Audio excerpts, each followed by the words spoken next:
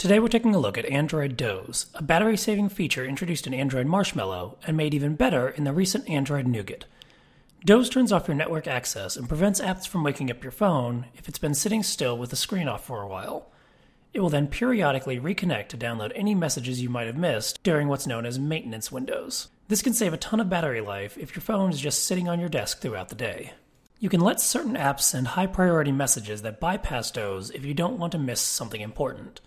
To do that, head to the Settings app in your phone, tap Battery, and select Battery Optimization from the drop-down menu.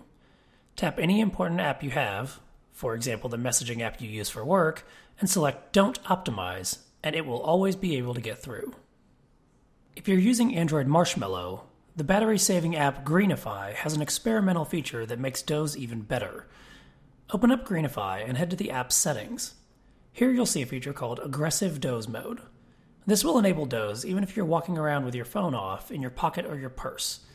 Doze in Android Nougat already works when you're moving, so this feature won't be much help to you, and as you can see on my phone here, you can't enable it in Nougat anyway. Whether you're on Marshmallow or Nougat, though, Doze should help you save your battery for when you need it most.